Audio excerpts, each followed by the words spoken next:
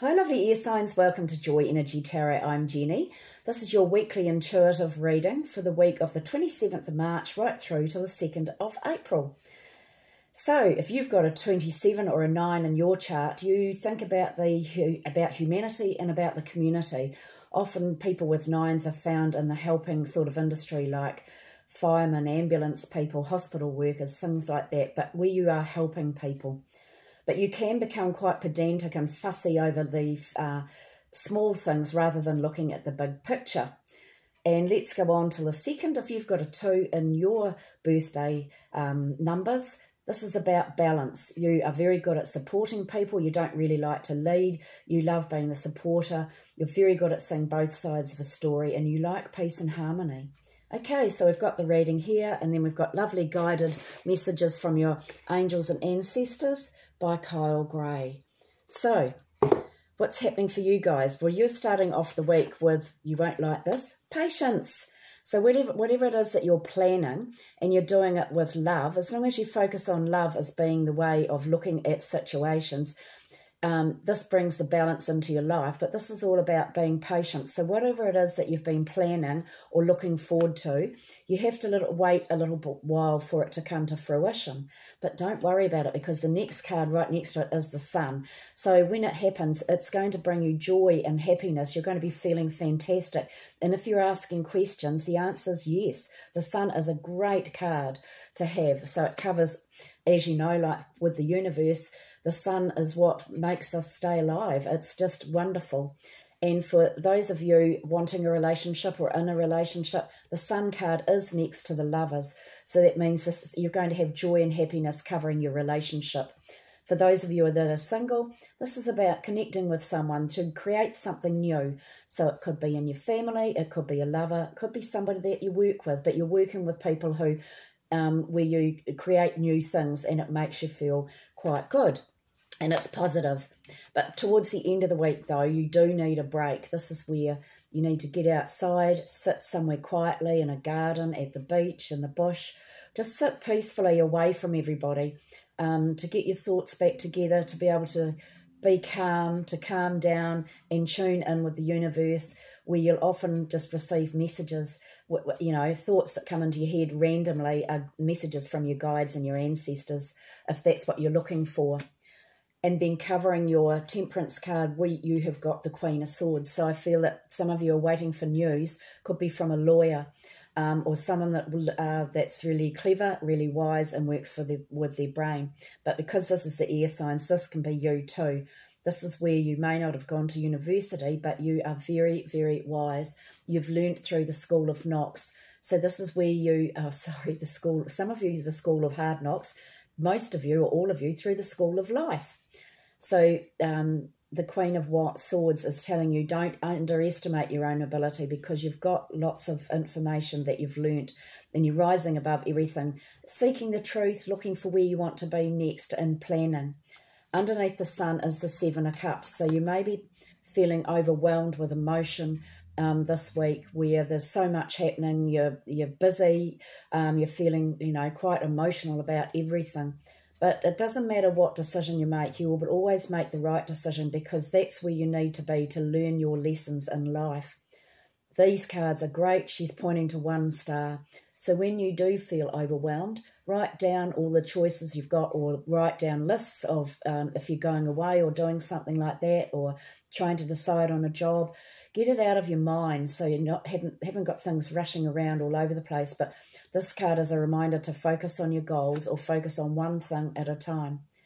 Now, for some of you, underneath that Lovers card is the Death card. So something that you've been working on with other people is now ending. It's coming to an end, and you've got the joy and the Sun card and the happiness. So whatever you're dealing with, it's the ending of it now. And this is going to help you transform. And also you are transforming into a new person as well. You are growing. Look at the lovely flowers. You are growing. So take it how it resonates. It can be you, a situation where you are growing from that situation, or the situation you're in is ending as well. And underneath the Hermit card, you have got the 7 of Swords. So seeing you've got 2 sevens, this is about overcoming your fears. Okay, false emotion appearing real. So I'm a real firm believer in Louise Hay's positive affirmations and using positive affirmations. So for example, if you're scared of driving, every time you get in the car or just before it, you say, I am very good at driving. I am always good at driving. I am safe and I am good at driving. You can ask your angels to keep you safe as well. But this card here is about where things have gone wrong in the past, and that's where they belong, in the past. You can't change the past. You can live in the now and you can plan for the future.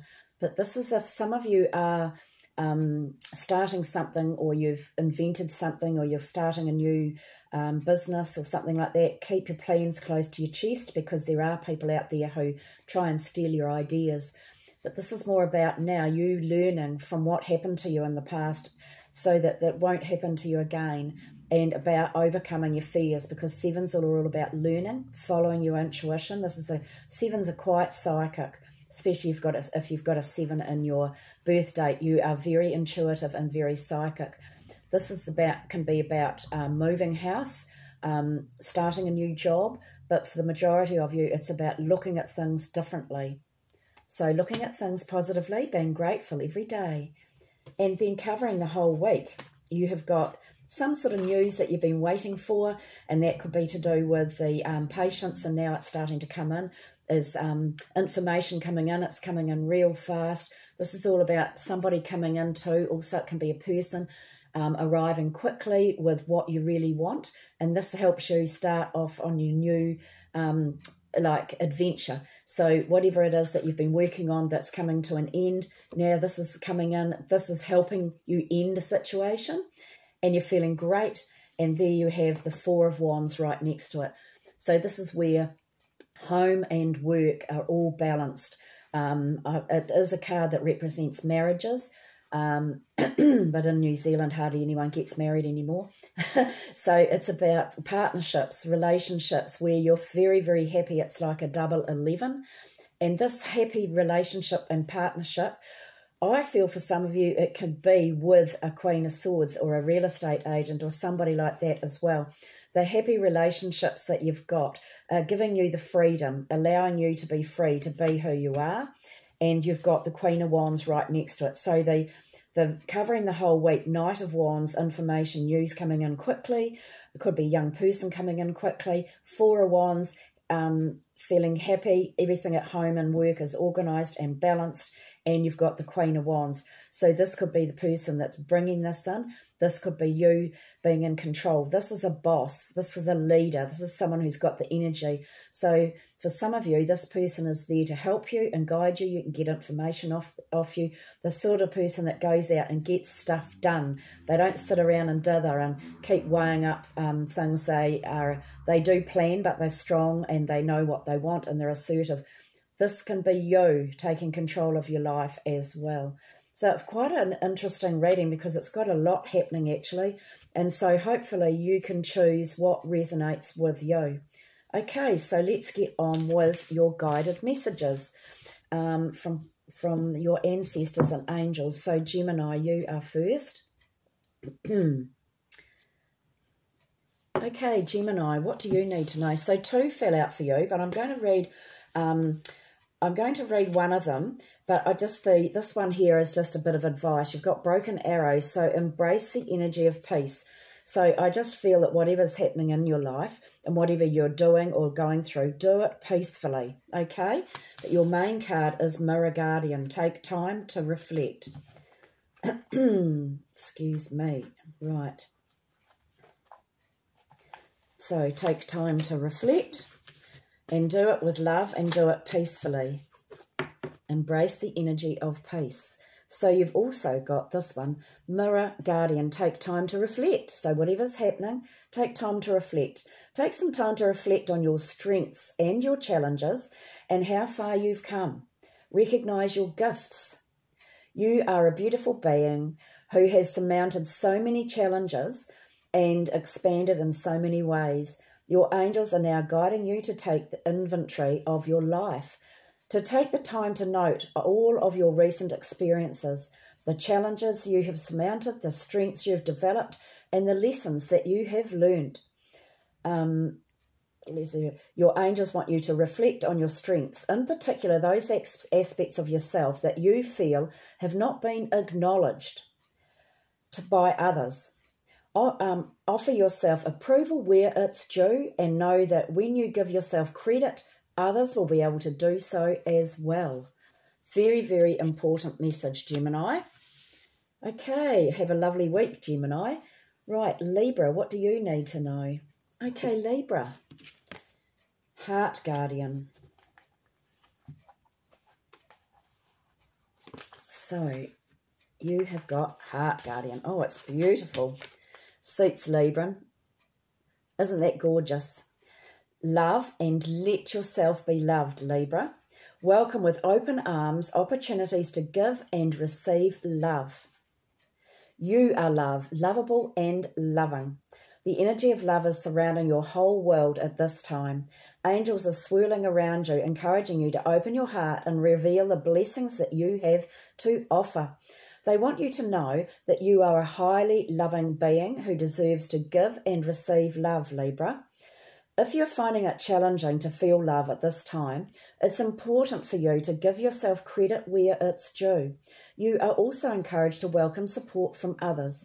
Learn to receive. Don't try and do everything on your own.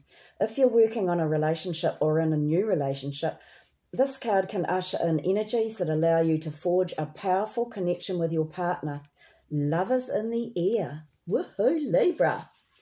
Okay, and now Aquarius. Okay, Aquarius, what do you need to know? Oh, you've got Arrow. Okay. Right, Aquarius. Arrow.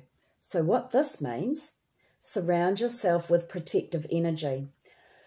Surround yourself with positive people and experiences and environments that make you feel safe, Aquarius.